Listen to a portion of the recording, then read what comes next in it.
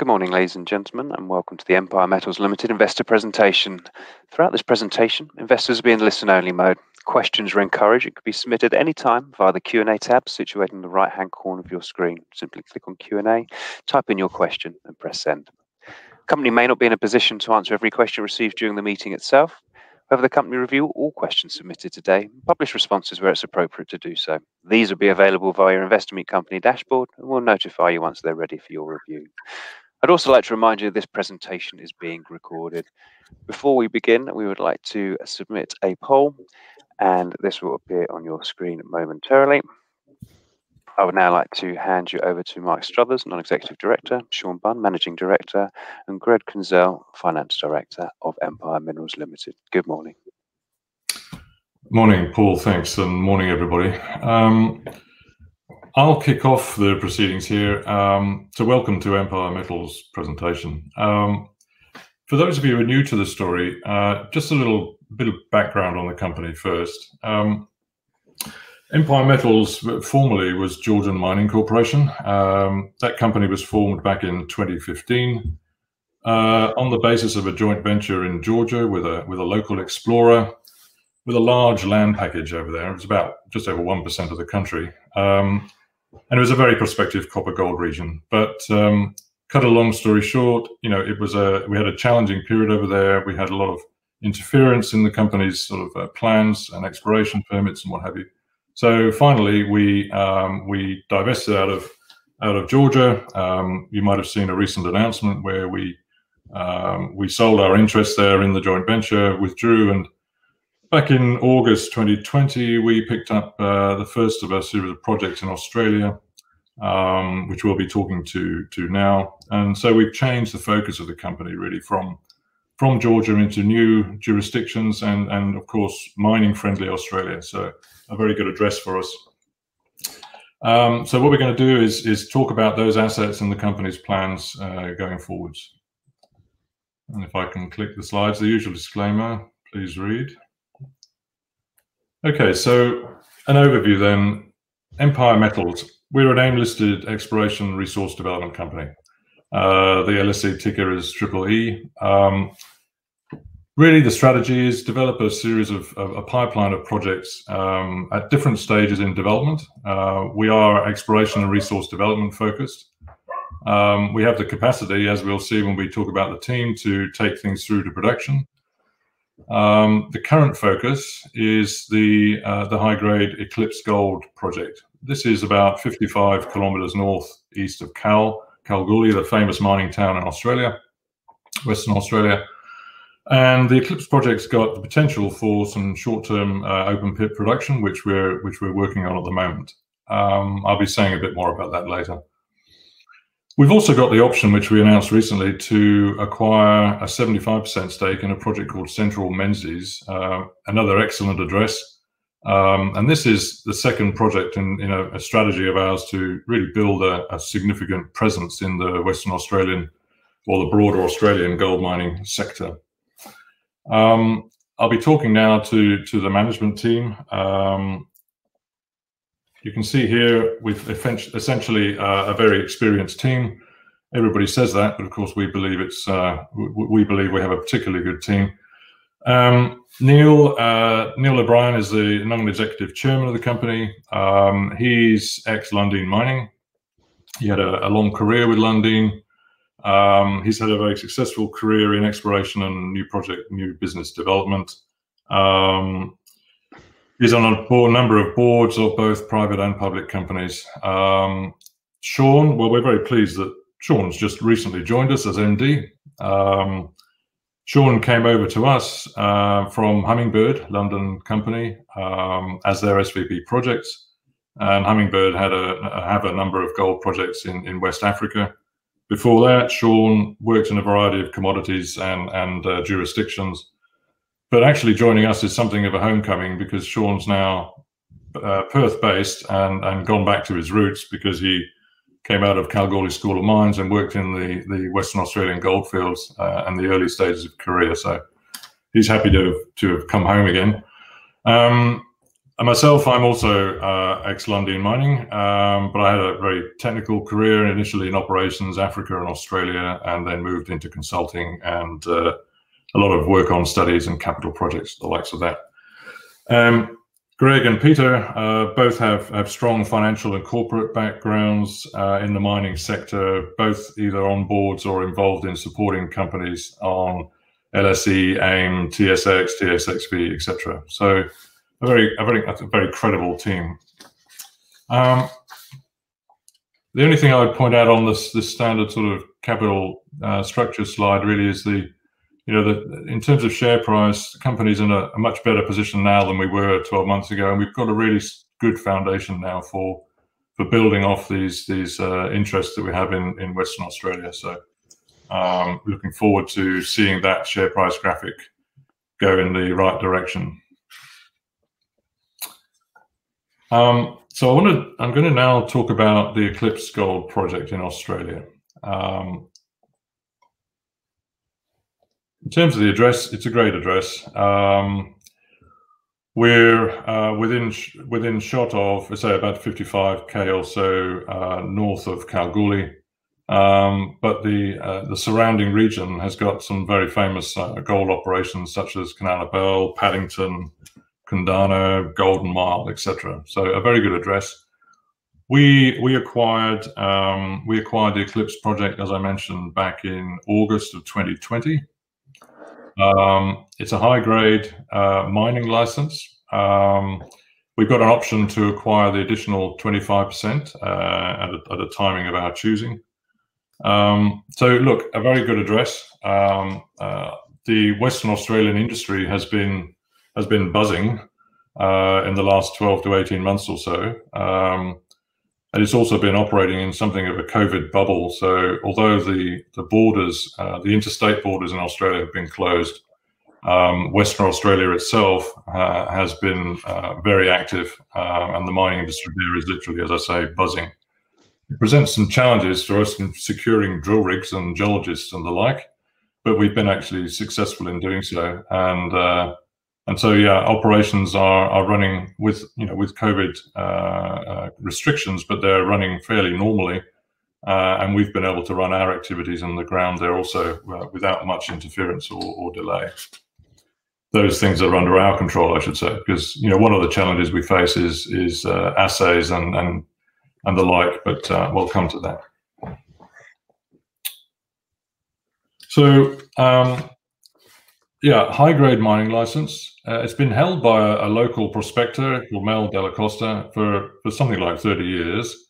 It did originally produce back in the early 1900s, something like 1,000 tons, about 25 grams per ton gold. So high grade. It is nuggety, as I'll come to, but you can see an example there of some of the nuggets that were found within the license area. We've with our work has demonstrated that the mineralized system at Eclipse is actually different to what it was thought of previously. It isn't just a single vein, as I'll show in a moment.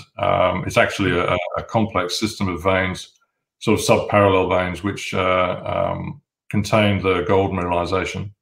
The vein widths vary from sort of 1 to 2 meters or so, but some intersections have been significantly wider.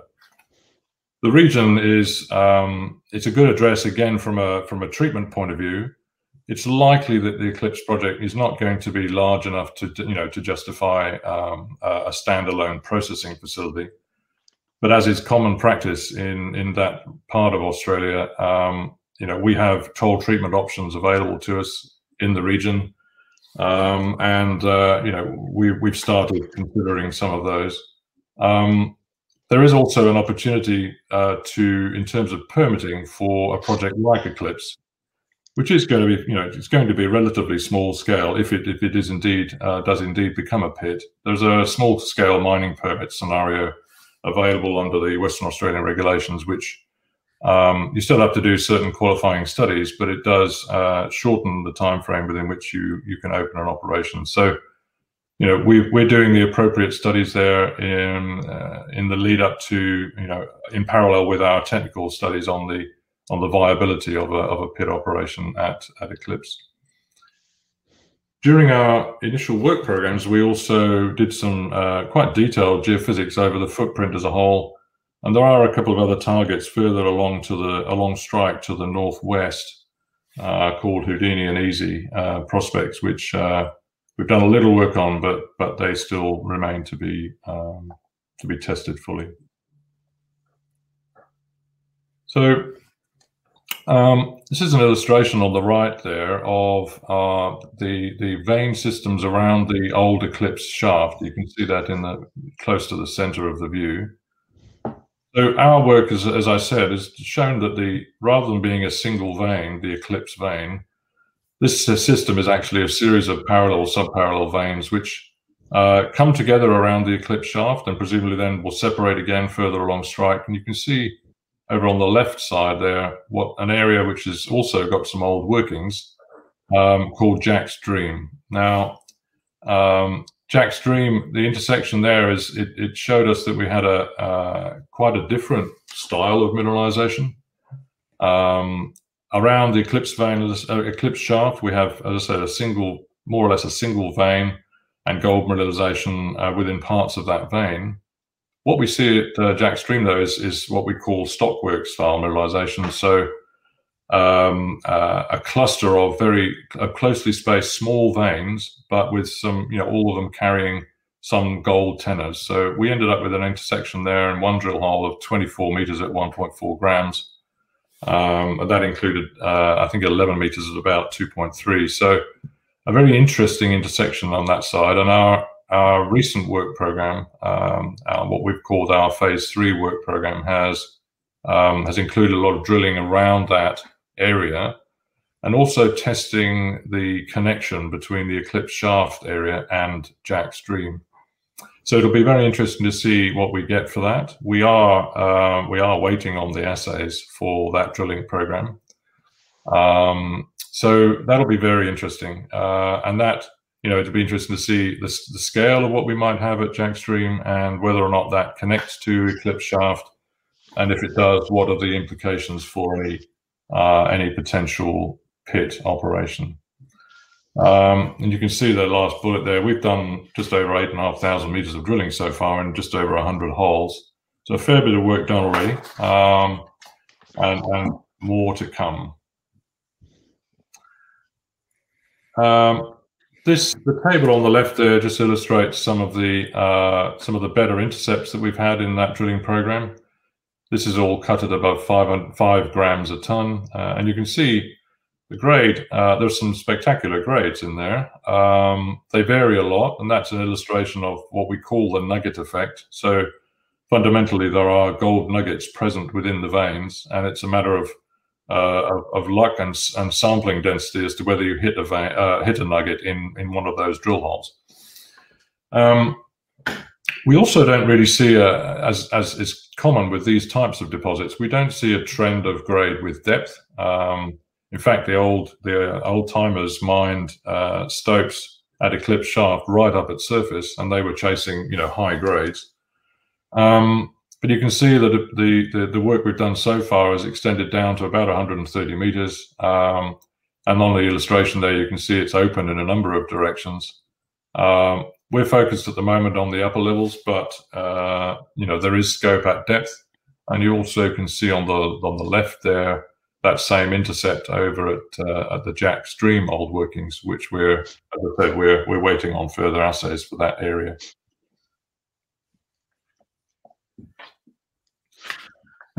The work program that we've been following, as I say, we called it phase 3.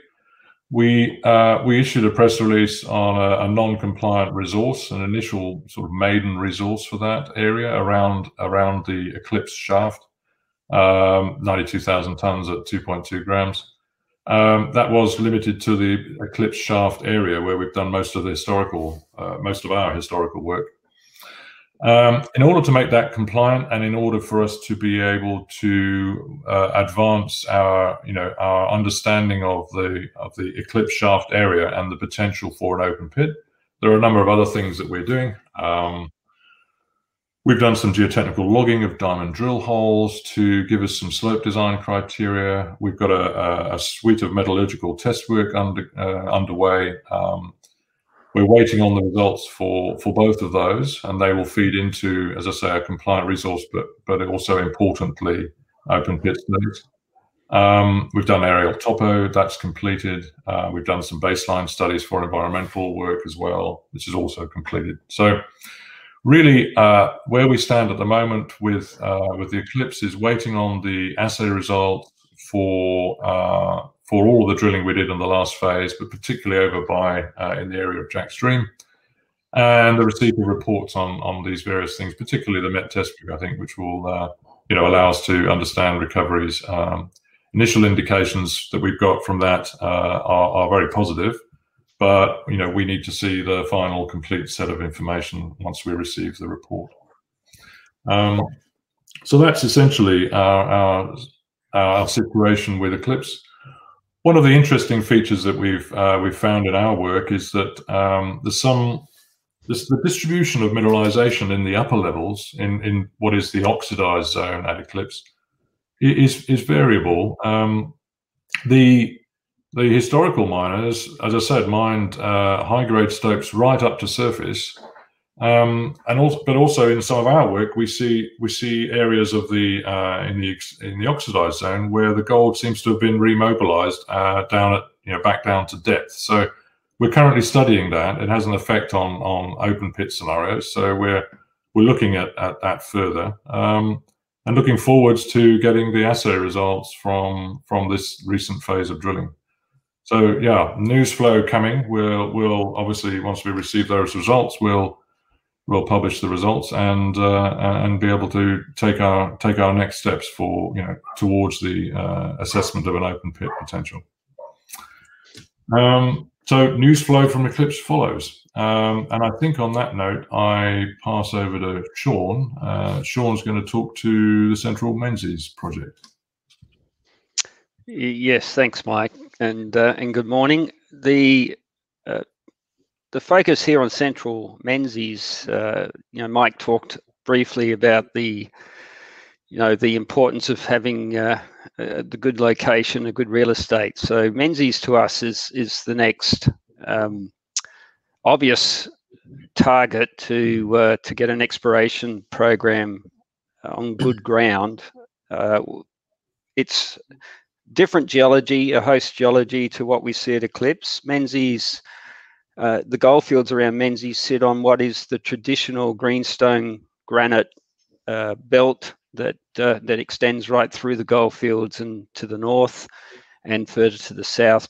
As you look at the map of WA. So what we're interested in here is what they call the Menzies Shear.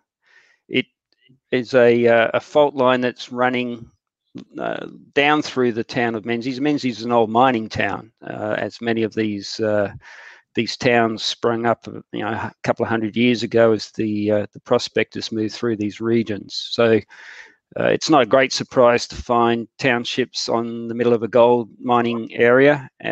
There's been over 1 million ounces of gold identified along this strike.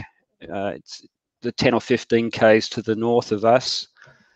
And we think this is another area that has been underexplored.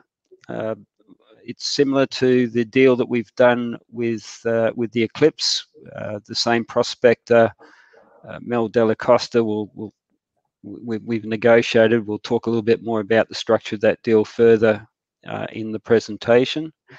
The other interesting thing here is that some of our peers in the junior explorer field, King West, has recently announced a resource, JORC compliant resources that contain over 300,000 ounces.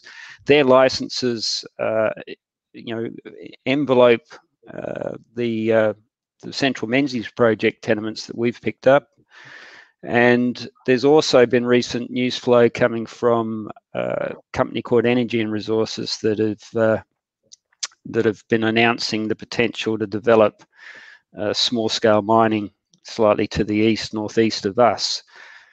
So we're very excited by this particular acquisition. One of the other highlights, I think, to point out here is that of the 1.1 million ounces that have been pulled from this region, 640,000 ounces came out at a grade of 22.5 grams a tonne. So this is not a small high-grade deposit with a large halo effect of lower grade. This is a genuine high-grade vein system that we think should extend down through the shear, and we certainly expect to find an extension on our property. To further support that logic, we could run through some of the highlights that we've put out recently. The area that we're talking about is directly along the Goldfields Highway. It's 110 or so kilometres north of Kalgoorlie, and very close again to toll treatment plants that we can access, both in this occasion down south to Kalgoorlie, but we could also toll treat to the north. There's a couple of plants that are operating up there that will take toll treatment. So we've got multiple options here at Menzies. As I mentioned, the tenements straddle the Menzies Shear, and this sits within this classic granite greenstone belt that extends for hundreds and hundreds of kilometres up and down the western side of this what we call the Eastern Goldfields, but it's basically the main structure that runs up and down that side of WA.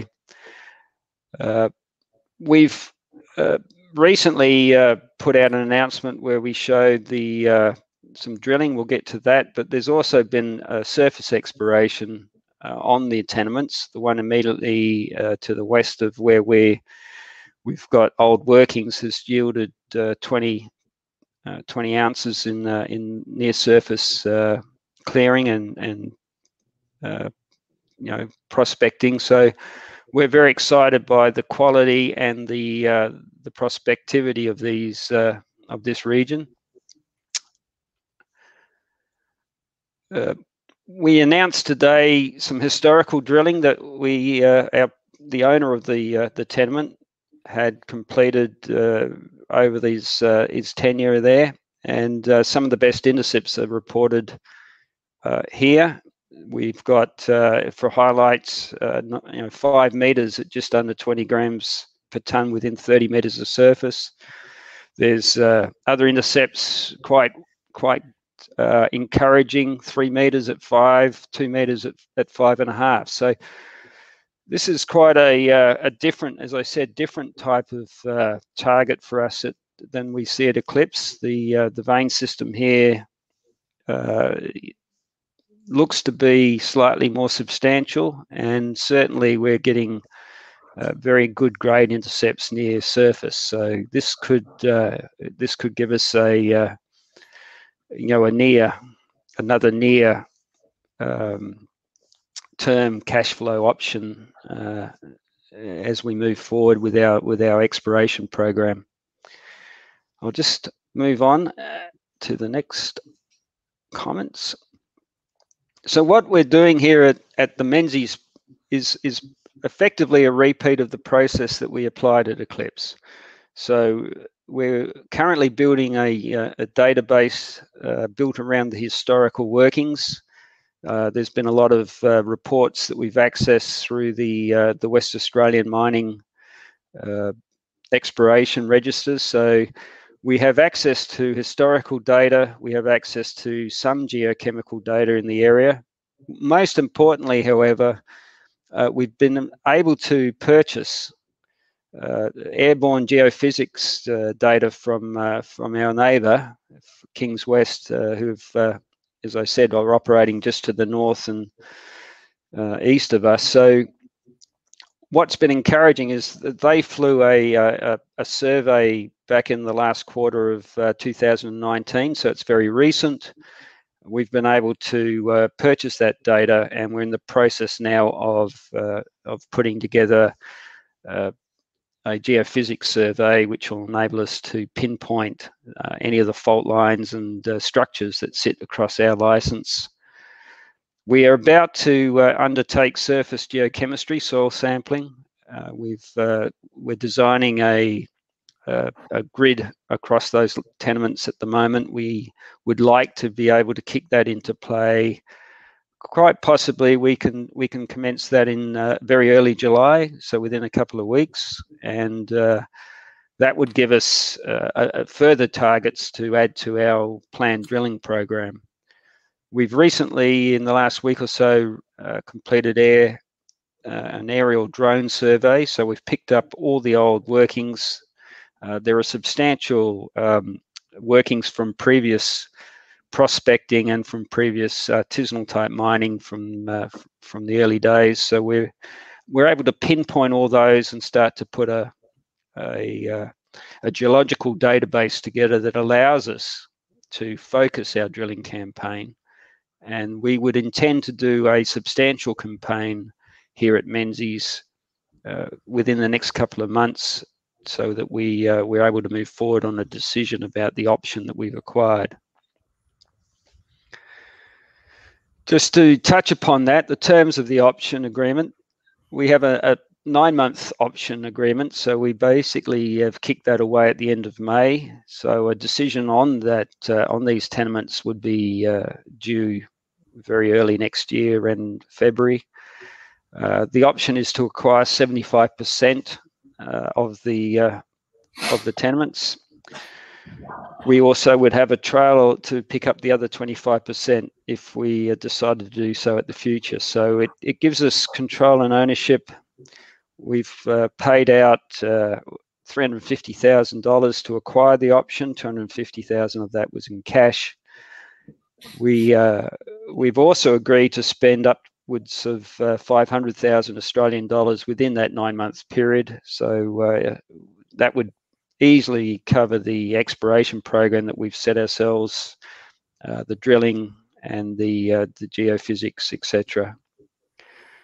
And yeah, we look forward at this stage to being able to make a decision on this particular project within the 9-month period that we've set ourselves.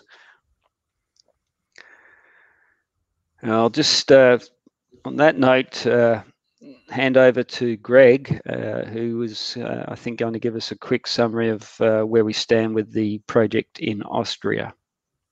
Okay, thanks, Sean, and good morning to everyone. As some of you may know, the company has some legacy projects, 3 main license areas in Austria. Whilst up until 2020, there has been no work undertaken on these licenses as a result of the very low carry cost. I think it's in the vicinity of a few €1,000 a year.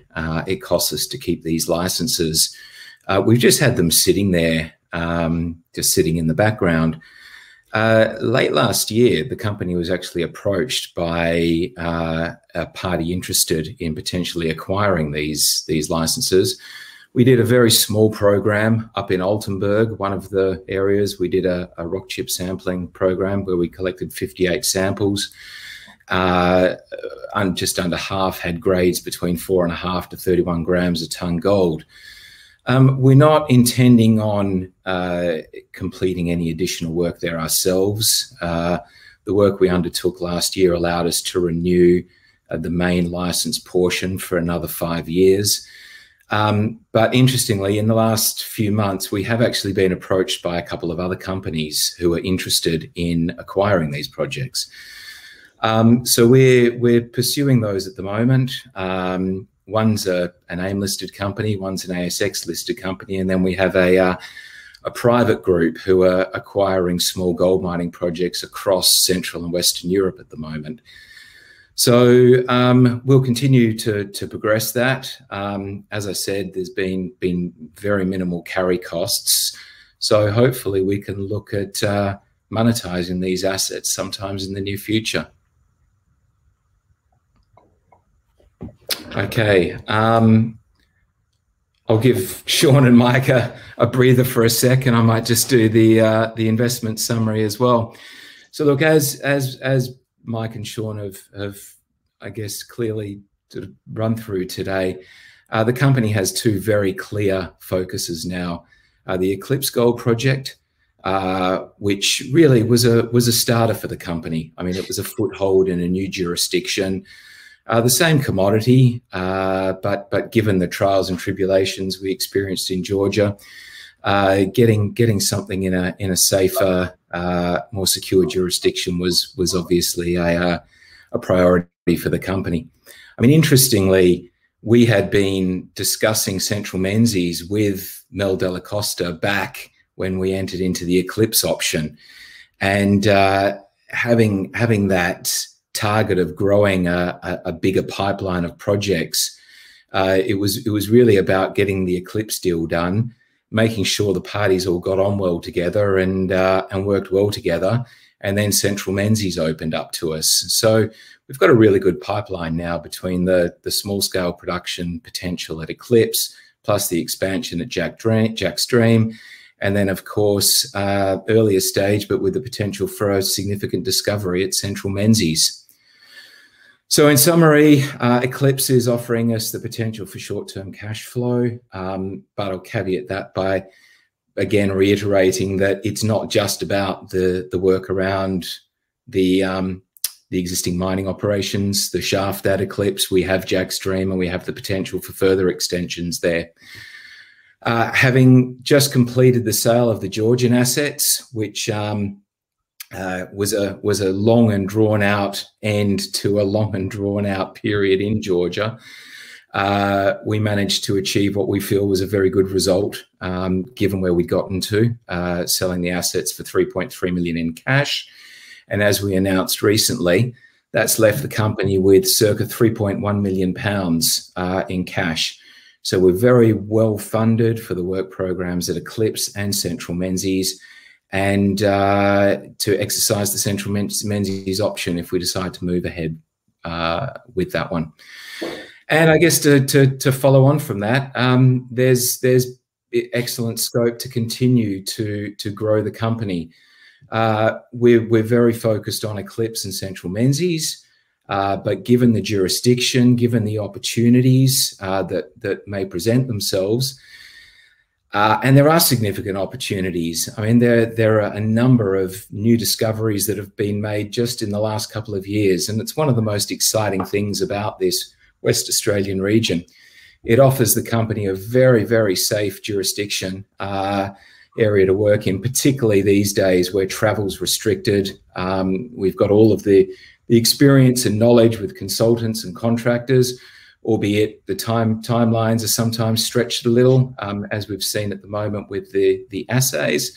But it's a tremendous opportunity. It's a fantastic jurisdiction. Having Sean join us recently is a real positive, and I know he's looking forward to getting back to his roots in Kalgoorlie and helping us grow a significant company. And I think that is it. So thank you very much. And I think we'll move over to the questions. Greg, thank you very much indeed. Sean, Mike as well, thank you very much indeed for updating investors there. Ladies and gentlemen, please do continue to submit your questions using the Q&A tab situated on the right-hand corner of your screen. But just while the team take a few moments to review those investor questions submitted already, I'd like to remind you the recording of this presentation, along with a copy of the slides and the published Q&A, can be accessed via your investor dashboard on the Investor Meet Company platform. I'd also like to remind you that your feedback is important to the company, and immediately after the presentation has ended, you'll be redirected for the opportunity to provide your feedback in order that the company can better understand your views and expectations. Guys, we did receive a number of pre-submitted questions from investors, and perhaps I can start off the Q&A session with these. I think the first one addressed to you actually, Greg. Can you explain what the acquisition process for Central Menzies is likely to be and what the spending/payment terms are? Yeah, sure.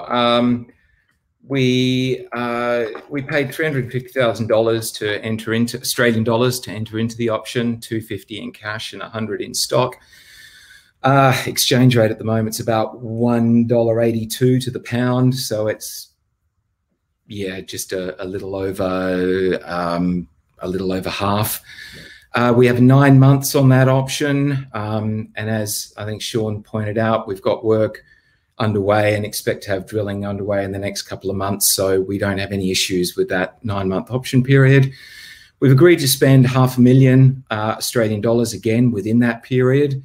We had a similar structure with Eclipse. We were required to spend $300,000 during the option period. I think by the end of it, we'd spent sort of $500,000-600,000. So it's a low bar, and you know, assuming there's no major issues at the start, I expect we'd probably spend in excess of that. So, and then to exercise, $1.3 million in total. So that's around 1.6 million pounds. Just over half in cash, $1.75 million in cash, 1.25 million Australian dollars to be settled via the issue of shares in the company at a small discount of the 30-day volume weighted average price at the time of the exercise. So hopefully that's clear. That's great, Greg. Thank you very much indeed. Next one I think is for you, Sean. Now that Georgia has been divested, does this mean that Empire is only going to look at assets in Western Australia? And a two-part question, are you looking for additional assets now? And if so, would you consider commodities outside gold? Well, I think our focus has to be in the next, obviously in the near term, to bring a Eclipse option, whether we can bring that into a small-scale mine quickly and advance the option at Menzies. That's our focus. However, the longer term strategy, certainly I would be looking to extend, to me, the Australian mining industry is significantly greater than the Eastern Goldfields. And I know a lot of good discoveries are now being made in less traditional target areas. Certainly in the Northern Territories, there's been a couple of big finds recently. So my view would be we should, concentrate our technical base here in Western Australia, use our expertise, access to skilled mining people. However, I don't think a 2 or 3 hour flight to the north or to the east should prevent us from acquiring quality assets within the Australian continent. So I think we look further afield as we build the portfolio. That's great, Sean. Thank you. And the next one's actually for you. Is how much time is Sean expected to be on site at Eclipse and Central Mendes? So if you could answer that, would be great. Oh, certainly. I've made a visit. I've made one visit so far. I intend to be able to get up there on a obviously a regular basis. It's only an hour's flight. So I would imagine I would be certainly when we have drilling activities, exploration, field work, I'll be up there. But I would imagine every couple of months I'll be making a visit. So 6-7 times a year probably. That's great, thanks, Sean. And again, the next one actually for you. I've heard that operators in the area say that in situ gold is valued at a premium in the region due to the infrastructure and majors operating in the area, looking for potential M&A targets. Do you think this is true? A premium. There's certainly competitive tension here in this part of the world at the moment. The mining industry here has largely been, not been disrupted by the pandemic.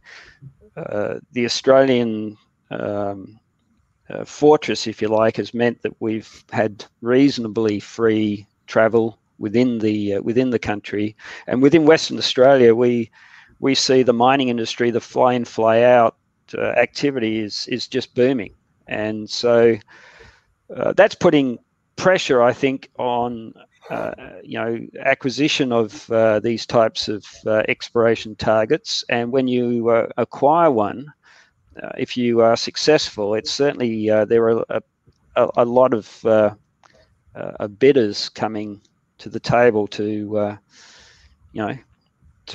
add to their portfolios. The small fish gets eaten by the bigger fish. So there's certainly price pressure due to competition. That's great, Sean. The final one for you is, when do you expect results from the expansion drilling at Jack's Dream? Well, that's imminent. I think Mike flagged that we were, steadily advancing the work program at Eclipse. We've completed the last drilling program some weeks ago, and the assaying system here at the moment it's got quite a long backlog. However, we are in the system. I believe the final assays would have gone through last week, and we're just waiting for the QA/QC data. So, once we've had all that and we've able to update the database and the models, we'll have another news release. That's brilliant, thank you. And the final pre-submitted question, can I address this to you, Mike? What do you, as the board, believe to be the share price catalyst over the next 3 to 6 months? Well, I suppose we've touched on that, really in the sense that it's really about news flow, and we'll be generating more news flow as Sean was just explaining, with our next round of results at Eclipse, and the ongoing other work at Eclipse, like the metallurgical test work, etc. So generating news flow there, continuing with news flow there, I should say. I suppose a milestone at Eclipse is, is understanding then, once we have a JORC compliant resource, and we'll do our pit optimization assessments, once all the necessary input data is in, and we've, I think importantly, understood what the intersections at Jack's Dream mean for us, whether there is actually an interconnection between them and the other area of the Eclipse shaft or not. And our other studies looking at this near surface mineralization that I mentioned briefly. So ongoing work at Eclipse, and obviously with a high grade, very prospective prospect like Central Menzies, getting our work program moving there. We expect, once we've done our preparatory work and done some good drill targeting, then we would expect some good results from that drilling. So generating news flow from Central Menzies as well. So that's really going to be our focus over the next few weeks and months. We've got obviously work to do on Central Menzies to make a decision on the option. We'd hope to be able to do that, before the option period. But some of these factors, like assay results, are outside of our control. But we're planning a concentrated single drill program there to give us all the information we need, rather than 2 or 3 rounds like we did at Eclipse, because that will be more efficient in terms of dealing with some of these delays outside of our control. That's essentially it, I think. Focus on these 2 projects. Obviously, there are, being opportunistic, there will be other assets that may come across the table that we should consider, but focus right now is on these 2 assets. Generate some real value from both of them, and see where that leads for us. Mike, thank you very much indeed. That concludes the pre-submitted question. Investors have obviously submitted questions throughout today's live event. Mike, if I may, could I ask you just to click on Q&A, and you'll see those questions there. If you could, where appropriate to do so, please just read out the question, either answer it or distribute it amongst the team. That'd be fantastic. Thank you. Sure. Yes. Well, we've got one here from Julian C, which I'll take. Julian asks, is the style of mineralization at Eclipse likely to host some large gold nuggets? Well, the answer to that is clearly yes. I mean, one of our slides shows some gold nuggets that were found by the owner, Mel Dalla Costa, within the license area, and we've explained, I suppose, the nuggety nature of the mineralization, meaning that these veins do contain nuggets, and it's a matter of good fortune or whatever, whether your drill hole hits them or not. So in the process of developing a resource, we take these things into account. We top cut the resource. We take away the highest grade so as not to introduce too much bias. But you are taking into account that nugget effect when you generate a resource model. So the short answer is yes, indeed, we do. If I just scroll through the list, there's one here from Paul W. Good morning. I'm glad to see you're looking to sell on the Austrian prospects. Is there a sign of any interested buyers yet? Greg, would you like to? Yeah, sure. Yeah, as I mentioned, we've actually got 3 parties who we are talking to at the moment. So yes, there are interested buyers. All of them have existing operations within that central Western European area. So we're progressing them at the moment. There's quite a significant database of information, as I'm sure you can imagine, given operations. There was mining there back in the 1800s. So combined with various exploration programs over the last century or so, there's a lot of data to go through. But yeah, we're moving forward, and hope to be in a position to provide the market with an update soon. Great, thanks. There's another one here from Elias J. Do you feel the current market cap of 8.7 million sterling fairly reflects where the company is at? I suppose any one of us could take that one. I would say, for my part, no, I don't really think so. I think we're in a very good position now. I think, having changed the focus of the company away from the Georgia and the challenges we had there, and it's been a long process to enable us to do that. But now with these assets, this foothold into the Australian industry, gold industry, and the prospects, not just at the 2 projects we have, but being very well funded, and and the very dynamic nature of the Australian mining industry at the moment, anyway, particularly in WA. I think we're in a very good position, and the prospect for growth and adding value on these assets that we currently hold is very good. So no, I don't. I think we're a little undervalued, but I don't know if either Greg or Sean want to add anything to that. No, I agree. Look, given our cash at bank at the moment, just under half of the market cap is cash, so it's giving a very low enterprise value to 2 very prospective projects. But the market is fickle for junior explorers in particular. So we continue to try and pump out news, and doing events like this. We hope we'll get the company and our new strategy back on investors' radars. And a lot of it is about drumming up more interest in the company now. So with continued news flow expected, hopefully we can rectify that. And there's just perhaps finally, there's one more here from Paul W. I think he's referring to a comment that you made, Sean, about fish. Just now you talked about big fish eating up littler fish. Has Empire already had approaches from larger companies even at this stage? Well, given I raised that comment, no, I'm not aware of any approaches directly to the board. The comment, I guess, is a reflection of what's happened here in the goldfields over the last, probably last 5 or so years. Is a lot of smaller companies have merged or taken out others and started to grow a substantial portfolio of gold projects or producers, and you're seeing companies now worth over $1 billion.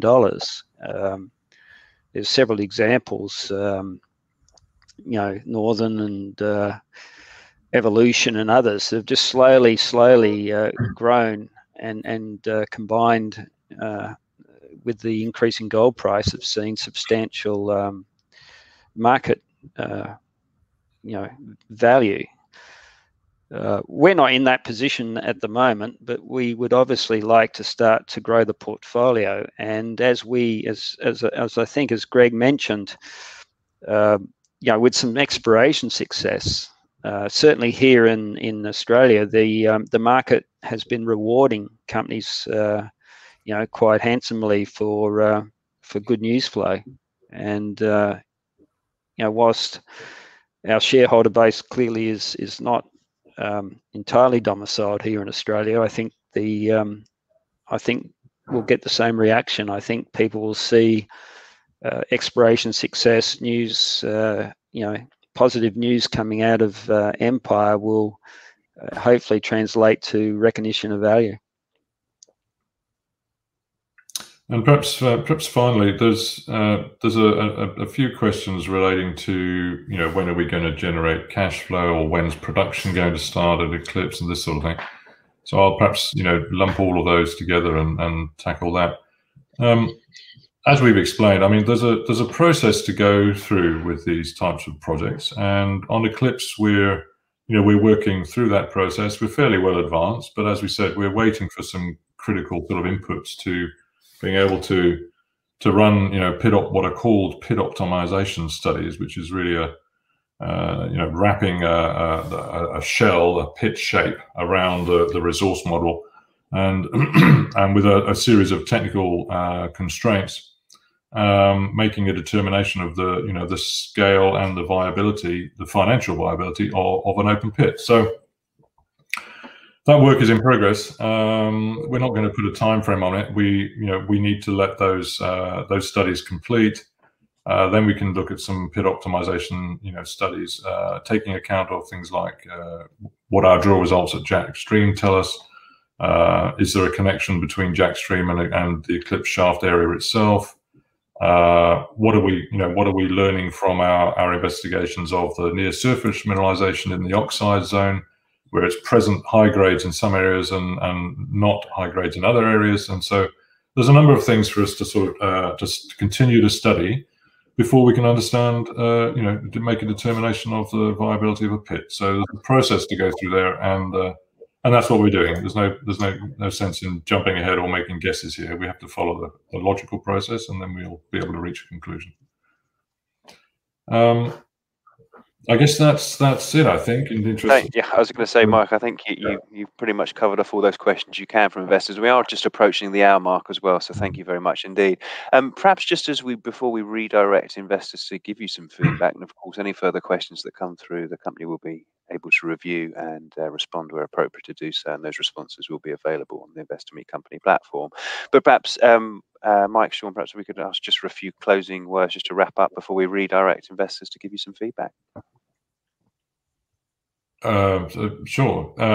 Yes. Well, I'll take it first. I thank everybody for the session today. I hope it's been. I hope it's told you something about what Empire Metals is about now.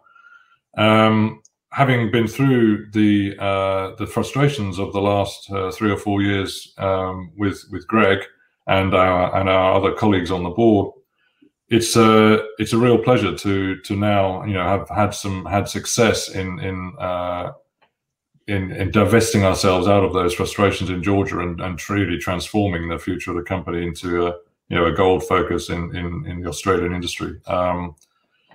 We are in a much stronger position than we were a year or 18 months ago, and it's really exciting to see now we've got a foothold into Australia, and I think we'll continue to see a lot of growth there, not just at the assets that we have already, but others will come across our table as well. And we're in a very good position to grow now and develop that presence in WA, in Australia generally. So that's what I would say.